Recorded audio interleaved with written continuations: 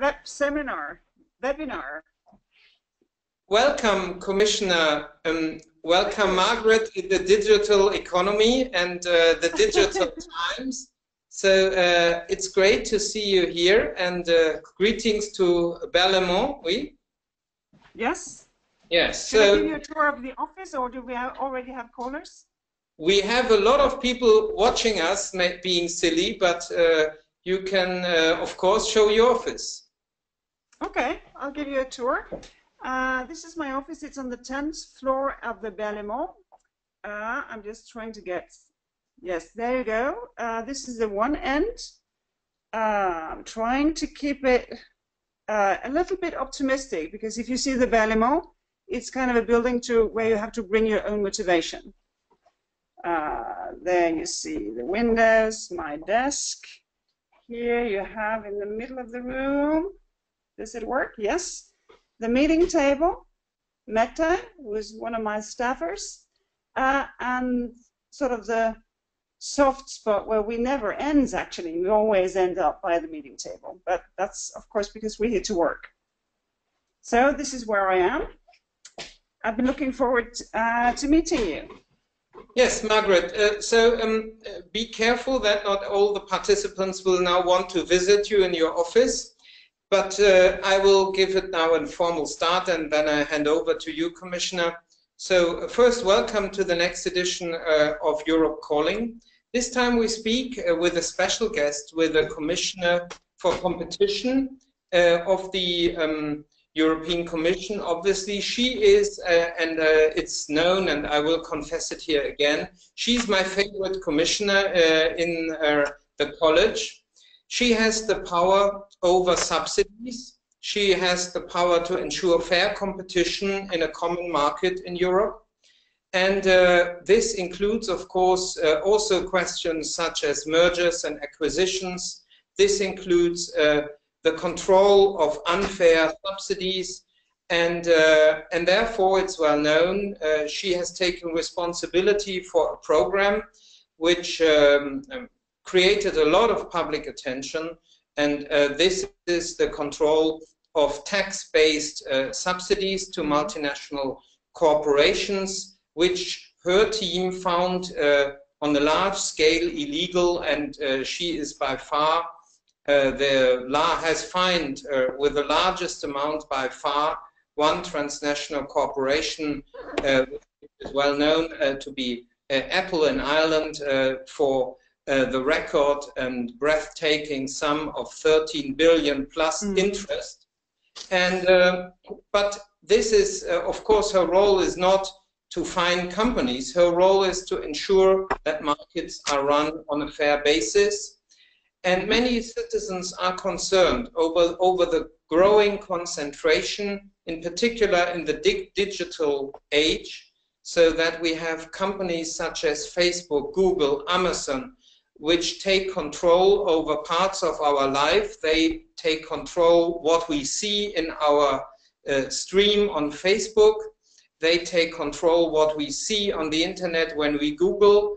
They know before we know ourselves what our wants are if we shop. So they take, in a certain way, very important decisions. And one of the founding fathers of German competition policy, Walter Eucken, he once said that competition policy and market economy is not over controlling that there is no controlling the power in markets. It is about stopping power in markets to appear. So basically, to have the ideal, to have a market in which no actor holds true power. So we are far away from that ideal. Perhaps it's even not fit for the digital, the globalized age, this idea.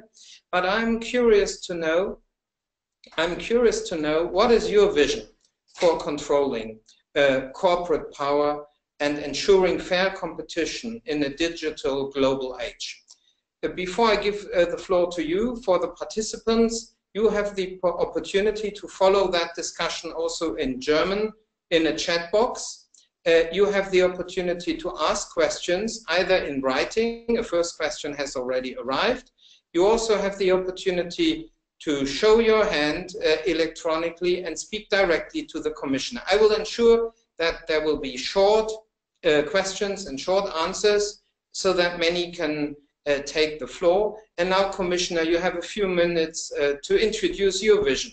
What does competition policy in a global digital age means? Which powers will Europe need in order to make sure that we collectively take control of open markets and are not controlled by the power of ever bigger global corporations? Please, Margrethe, you have the floor. Well, thank you very much. It is obviously a big question, but the first thing, the one that gets me out of bed in the morning, is for competition law enforcement to serve the citizens. Because if the market is serving you and not just companies serving themselves, well, then I think it influences the entire society. Obviously, there is a difference between the markets and the society. But since we live in a regulated market economy, well, then the competition law enforcement should make sure that the market actually do serve the citizens, so that we can feel comfortable, trust that we're not being cheated upon, that prices are not being agreed in the back office, that businesses do not grow so big and start to misuse a dominant position to extract from us things that they were never able to do if they were a sort of more normally sized company. And in doing that, well, we have our treaty.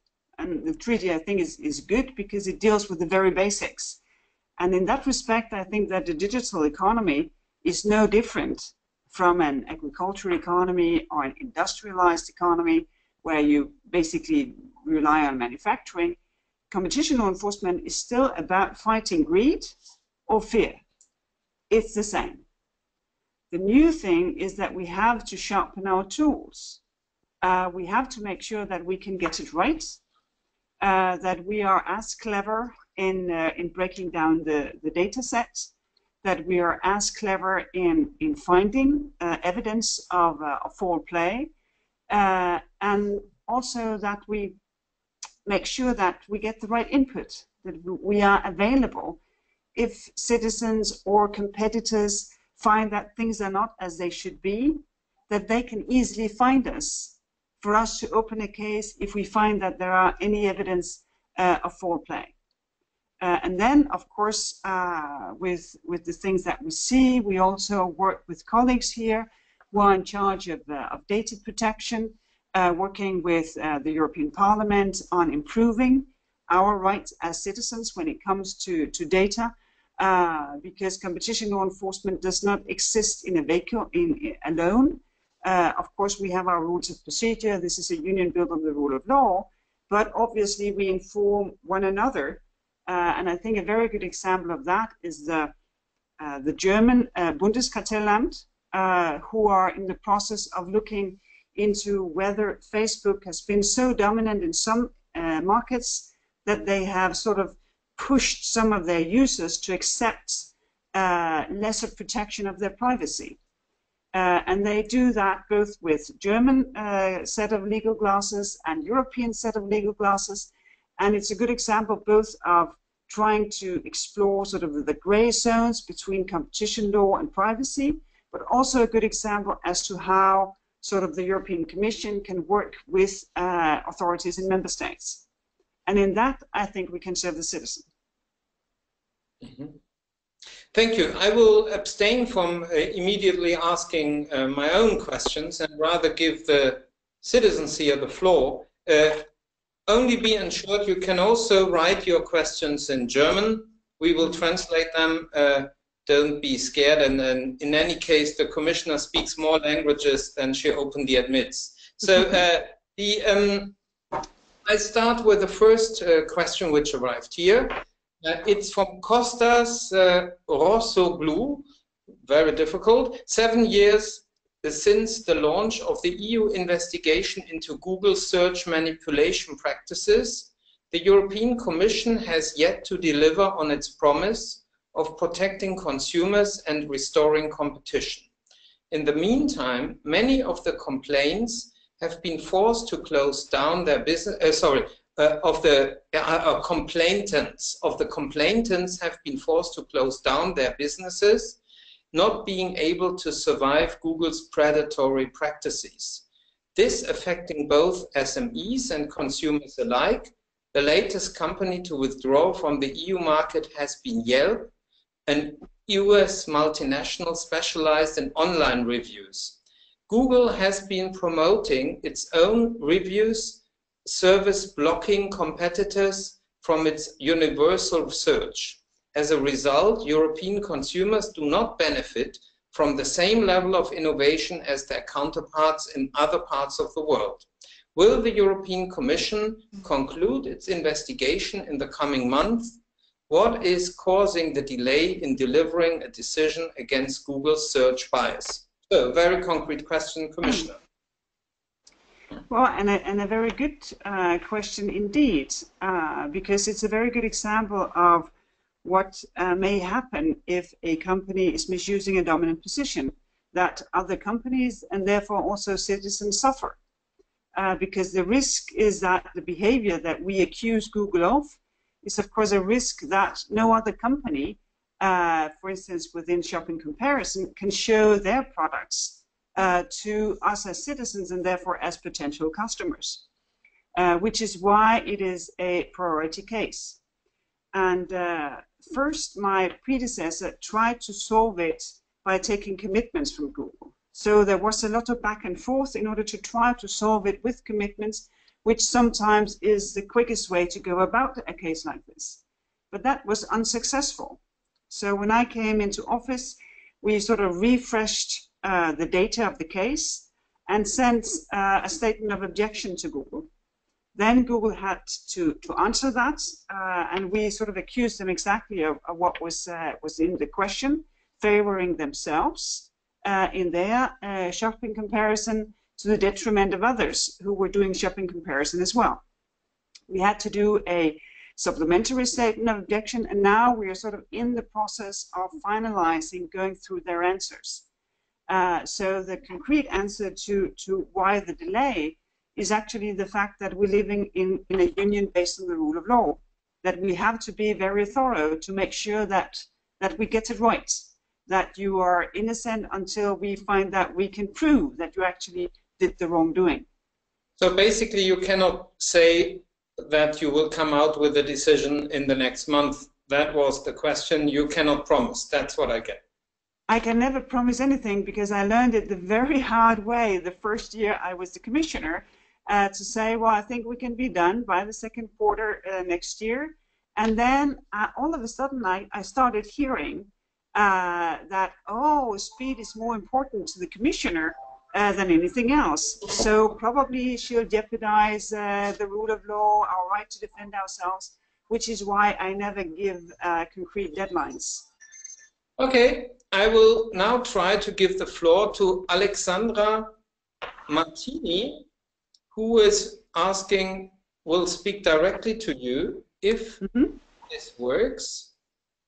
Alexandra, can you hear us and ask a short and precise question to the Commissioner?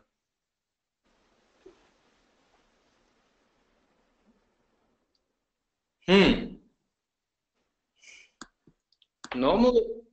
Hello, Alexandra. While you seem to try to find your microphone, I read another one which came in writing. So there is...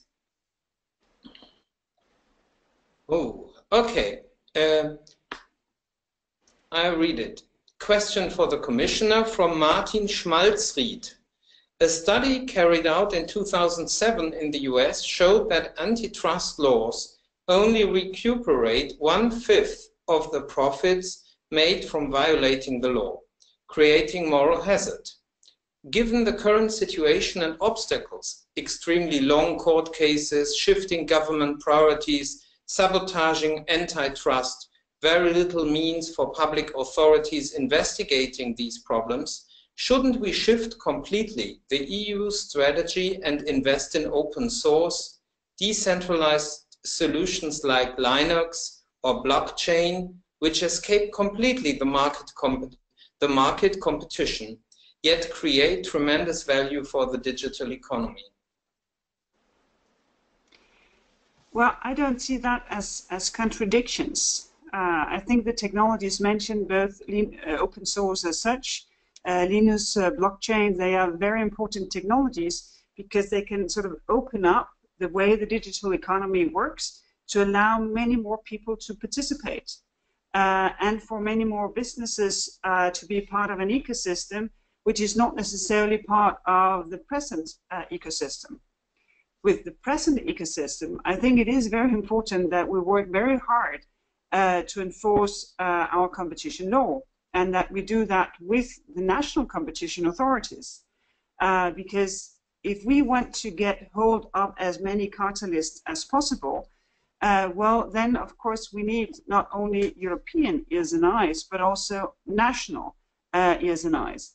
And one of the things that we're working with right now is to make sure that also the national competition authorities can give out fines that have a sufficiently deterrent level. Because in some member states, I think that the fines are way too low to hold any kind of deterrence. So I think we should do both. Bring on board as many new technologies as possible. Also talk to public administration when they transform their way of doing administrative procedures, but at the same time make sure that we have sharp tool, dedicated people, and make it a priority to find cartelists and misuse of dominant position wherever it is. Mm-hmm. So I will now read another question from Jutta Sundermann. She's writing the followers. Dear Madam Vestager, most mergers pass your examinations. Corporations become very big in a lot of branches, which in a lot of sectors, I guess, which rules have to be changed to protect democracy, suppliers, environment, and so on. How important is, for example, the impact of big companies, lobbyists in your negotiations and decisions? I think that is a question many people are very concerned about. And what is your experience with the nasty lobbyists? So, how strongly put their pressure on you to take, if you take your decisions? How strongly do member states put pressure on you so that you take decisions they regard as more in their interest? Well, very early on, I took the decision not to meet with lobbyists because I need to meet with people who take decisions in a business. If we have a merger that is problematic, and we need for the businesses to solve a competition problem because they become too big, or there will be input for closure so that the people that they supply with things cannot get the supplies at affordable prices, so they will divest something. Well, then of course we need to talk with the people in charge, those who can take decisions, and that is not the lobbyist. The second thing is that this is not because I'm a better person than anyone else. It is to protect the legitimacy of what we do. Because if we were just taking care of the interest of one business over another, well, then rightfully they would ask, well, this is not legitimate. And the same thing with member states. If we said, oh, we're always on the side of smaller member state, or always on the side of Eastern member state or whatever, then obviously again people could rightfully ask, it's not legitimate. On the question of how to protect our democracy and our environment, I think it is very important to protect the environment with environment legislation. This should not be left for the processes of one business merging with another. This should be in the legislation, in the European legislation, our common legislation, and in national legislation. because then, of course, we will work in that framework to see if the merger can be cleared. It is correct that a number of mergers, they are cleared in phase 1 without any further ado, but we do have a number of very big merger cases that are only cleared after substantial divestment or commitments by the companies to make sure that also post-merger that there is competition, so that their suppliers or those who buy their things can still have choice, innovation, affordable prices. Mm-hmm. I would like to read one question which goes in a similar direction. It's by Michael Krack. The acquisition of Monsanto by Bayer is discussed very controversially and especially very critically because of ecological issues of their agricultural products. The Commission has still to decide on that case. But how do you see the competition between ecology and economic growth? In which regard are you, as the European Commissioner for Competition, pursuing climate and ecological goals? Well, I think it is important that we do not leave everything to competition law enforcement or merger control. It is very, very important that we have strong legislation. It's very important that the Paris Climate Agreement is being put into effect, because competition law enforcement cannot do the full trick. If we want a better environment, if we want to fight climate change, we need much more than competition law enforcement. Then we can do merger control within the legislative framework of our democracies. And we have been doing a number of mergers, as Michael says. We're not done with the Bayer-Monsanto merger, but we have been doing a couple of other mergers in this industry, which is quite concentrated already. And what, of course, is important is not only that farmers still have choice when it comes to buying seeds and buying pesticides, but also that the companies can still innovate and compete in innovation, because we need still better and less harmful pesticides to be developed, which is why also innovation plays a role in dealing with these mergers. So it's not just price and choice, it is also how will this work in the future, because you know, of course, that in Europe we put very hard pressure on our agricultural industry to improve and to use fewer and fewer pesticides, as it, in my opinion, should be. I will now try again to give someone directly the floor, and that is Udo Philipp. To be transparent, he's also the co-spokesperson of the German Greens Economic Working Group. So let's see whether this works any better. Udo, you have the floor. Can you hear me? Yes, I can hear you. Perfect. Okay, thank you, Sven, and thank you very much, Mrs. Vestager. I think it's really fantastic that you're taking the time to go to such an online meeting. Thank you very much. Before I worked for the Greens, I was a senior partner at one of the leading European private equity companies. When I did that, I was responsible for a couple of quite large mergers, which also went to the Commission. We did these mergers at that point in time because we were thinking to consolidate the market, to get to a market where we had only a couple of participants who controlled most of the market, and then with the pricing power, or say with the pricing discipline of this handful of participants, to have a much more stable market with much better prices. I was astonished that we had no problems in getting these cases through. So my questions to you are, how do you see this type of implicit oligopolistic behavior, where you have a handful of market participants who do not fix prices, but who just behave sort of in a disciplined manner? The next question I have, to my knowledge, the Commission does not ask for all internal memos all internal emails and all these things. Why do you not do that? Because then it makes it much more difficult to do these type of things. If I may ask a last final question, or no, 2 questions are fine. There are many more people waiting. Sorry for this. Commissioner, please. Well, the thing is that if we want to accuse you of something, we should be able to prove your wrongdoing. And of course, if you can do disciplined behavior without ever talking, without having any kind of sort of neither sort of in the closed circle or in the public price signaling, then of course it can be very difficult to prove. And as I said, living in a union based on the rule of law, we have to prove our cases. But I think that the case law is quite sophisticated in saying that also sometimes what would be considered price signaling in public space could be signed up of collusion.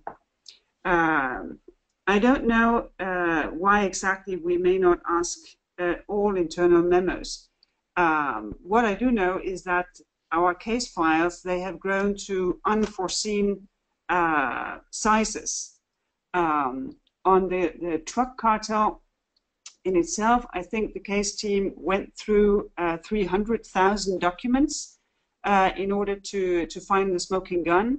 And even though, of course, a lot of data mining is done, sometimes actually you also have to go through. That being said, of course, some memos will be excluded because of legal privilege. But that, of course, we guard very carefully in order for that not just to sort of all of a sudden encompass all documents, because as you say, for obvious reasons, we need a lot of internal correspondence in order to find proof in our cases. There's another question by Karde Wirtz, and I will read it. Do you think there is a dependency of the Commission on Microsoft software? And if so, how could the EU stop the dependency of the Commission and the national administrations on Microsoft? That I simply don't know. I have absolutely nothing to do with our own IT, so I don't know if we have this dependency, and I don't know what they think about it. The only thing which is obvious is that we use a lot of public tenders in order to get the best possible deals. We are publicly financed, so of course we should be prudent and get the best possible prices. Yeah, sometimes here in the Parliament, I doubt that anyone is seriously responsible for our IT. Anyway, so a question from Thomas Dürrmeier. UNCTAD would be a good forum of global policy cooperation and competition policy. Why is there no competition policy for the Global South? There is a too strong focus on European champions, not global consumer benefits, especially in the Global South. Is there a need for a new forum and new fora for international competition policy? Well, I think we have to develop what we do. There are a number of forums already. For me directly, the most important forum is the International Competition Network. And the thing about the network is that it is high on substance, but low on protocol. It is truly working as a network where people come together in working groups, trying to figure out how to sort of streamline procedures to make sure that we minimize red tape for businesses, but sort of maximize law enforcement. That can be mergers, how to do that. I had a merger last year, which were notified in 28 jurisdictions. So obviously there is a need to work together. When it comes to cartels, we in the network, we are organized so that we can organize down raids, so that they take place at the same time, no matter the time zone. So if a company has sites basically all over the globe, we can knock at the door at the same time. Also, the OECD has a very strong competition working group in order to try to push also for sort of the legislative part of it, where we sort of are more in the International Competition Network, very much sort of hands-on, how to develop the law enforcement, how to coordinate better, how to work better together, to supplement what we do, sort of a more sort of bilateral way of working. Because I completely agree that since we have global markets and we have globalization as such, obviously we need to have not only the ambition, but also put some effort into having global law enforcement. There's another question by Markus Drenger, which I will read to you. In times of big data and public services signing contracts with Google, IBM or Huawei for smart cities or autonomous driving, will the Commission propose new antitrust law for data gathered by public and private institutions, such as sensors, maps, government data? Well, we try, so to speak, to prepare ourselves for data cases, because obviously data plays a very important role when it comes to competition. If you have huge sets of data, it can both work as a barrier to entry, it can work as a very strong sort of innovation tool, but it can also, on the completely other side of things, be very easily copied or replicated or have a very short duration. So basically we find both. We both find that there is a risk that ownership of huge amounts of data can be an issue, but also that sometimes it cannot. So we're sort of starting to prepare ourselves. Second, colleagues here in the Commission work exactly with the question of data ownership when it comes to publicly gathered information. Then how to access it, who can access it, how to make it available for others to innovate, to open a business. But this is in the hands of the Commissioner for Digital Issues, which used to be Günther Oettinger, and for Vice President Andrus Ansip, for exactly the reasons I think I hear in the question, that you need to deal with this, because the ownership of data and the access to use data that has been provided by public means is, of course, a very important thing in developing our digital economy in another way than just letting the businesses already big do the development. There's another interesting question by Holger Zieting, and I translate from German. How does the EU want to enforce actually the recently decided sanctions against Facebook? And if I may add, when will Apple finally pay the 13 billion plus interest? So far the Irish government has not taken the necessary means in order to make Apple pay. So how do you want to make sure that the companies are actually paying? Well, on the Apple side of things, of course, it is for the Irish authorities to make sure that Apple pays the taxes that they are supposed to pay. Also, the 13 billions, more or less, that we find that they are supposed to pay.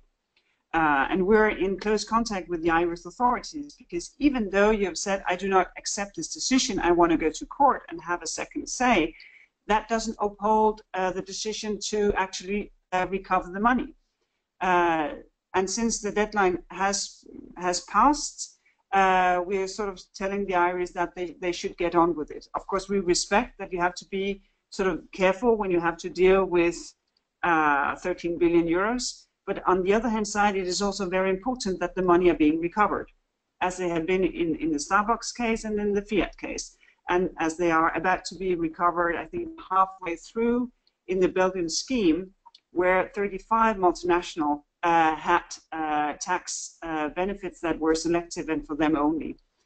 On the Facebook fine for not telling us what they actually could do with combining data from Facebook and WhatsApp, I just signed the letters of the fine 3 days ago. It was, no, 4 days ago, and then they will pay. And that is a real fine. It's a fine of 2 times 55 million euros, 110 million in total. It goes into the European budget, and then the member states have their contribution reduced. So basically, it goes back to the citizens in each and every member state. Of course, it's not many euros that sort of could be delivered back to each citizen, but at the same time, I think it's a very good principle that the money doesn't come in just for European purposes, but actually are being sort of sent back to the member states where the citizens could have been harmed. There's one more question which actually I could have written just after your introductory statement by Peter Behrendt.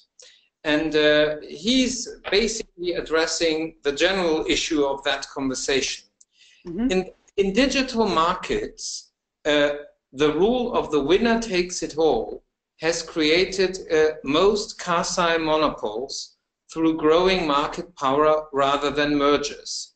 Don't we need legal possibilities to force divestments of quasi-monopoles that are created that way, such as Google, Microsoft, Facebook, and the like?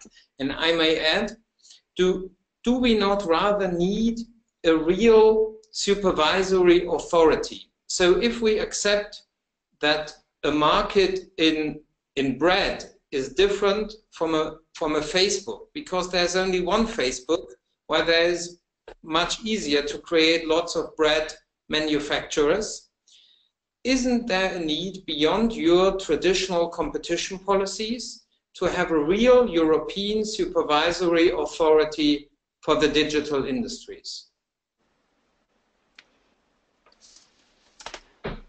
Well, obviously you're right that these are different markets, and I find that the discussion, it's intriguing, because on the one hand side, our merger control makes sure that you cannot sort of buy yourself a nice little monopoly or duopoly and then set prices for the future. That's part of the purpose of merger control. On the other hand side, we do not have a ban against monopolies. They do have that in other jurisdictions, but we do not have that in Europe. So our treaty in Europe says that you can grow, but you cannot misuse your position.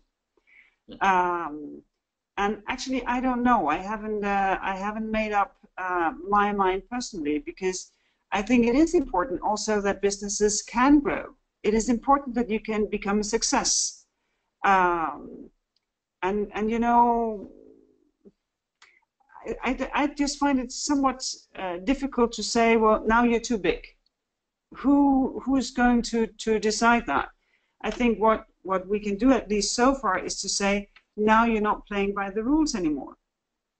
And if that is the case, then we have all our legal tools. We can make prohibitions, we can hand out fines. And that is a much more sort of black and white issue than when are you too big, when should things be divested? And that I find a little tricky how to deal with that. So you said divestment goes too far, but why not a permanent supervisory authority once you have accepted that there are quasi-monopolies in the digital market?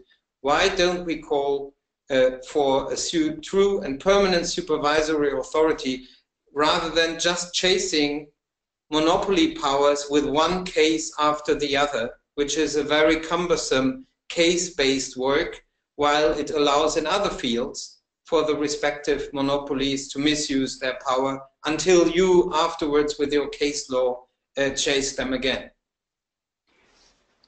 But one then has to consider what should be the powers of this supervisor. Obviously, no one is shy of supervision.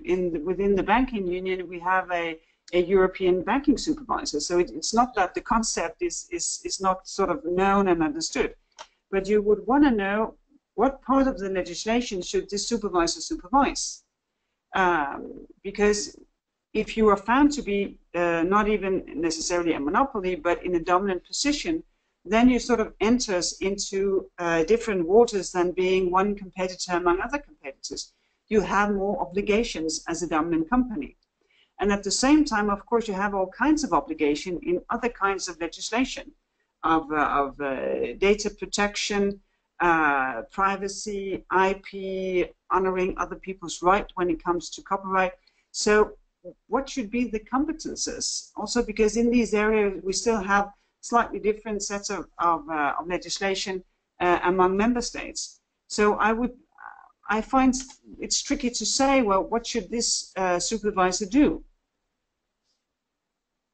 Well, of course, from a green perspective, Commissioner, allow me to say, I think they could police, for instance, Jan-Philipp Albrecht's great work on European data protection. Obviously, it was a directive, but there is enough work to do. This debate will continue. I understand you have to leave, and I don't want to bring you into difficulty in front of all these people. So I would really like to thank you and remind all those who couldn't ask you their questions. You have the right to write to the European Commission in your own language if you have any special questions and concerns to address. They are even under obligation to answer very quickly in your own language. And you can enter in the commission with the Commission in a real conversation. I can only say the European Commission has a much more open culture than national administrations, and that's why this Europe calling is also a way of proving that there is a difference. I thank the Commissioner a lot for participating in this. We will continue our conversations in the Econ Committee. And I wish you wise decisions when it comes to these difficult questions. And of course, you know what Green voters expect from you. We don't want to see a mega power between Monsanto and Bayer. And we will be watching carefully how you evaluated the case. And I know you will take a very serious and fact-based decision. And I thank you for participating in this. And I would invite everybody who has precise questions, write to the Commission and test their answers. And not only are we obliged to answer, we'd also be more than happy to answer. Because what is the point of trying to do your best if people feel that they cannot access you? So not only questions, but also if you find that they are foul play or you are doubtful as to whether you should go to the Commission or your national competition authority, you're more than welcome to write us. And I'll see you, Sven, probably in the competition working group next week. That will be web streamed as well, if I know the European Parliament well. So there are plenty of opportunities to get in touch, or at least to get in touch with you and to call in the next time Europe is calling. I think this is a great effort. Because it gives an opportunity that's otherwise not open to people like me and to citizens who have asked, I think, for me, challenging and very precise questions. So thank you very much for hosting this event, but also for everyone who has participated. So obviously I will take up that opportunity, and with some time passing by, we will re-invite you, and I will also try to get your colleagues to join that format. So after you have done, you have led by example, I'm sure others will be having a difficult time to resist. Thank you, Commissioner, and have a good day. It was a pleasure. Thank you. Thanks to you. Bye. Bye-bye. Bye-bye.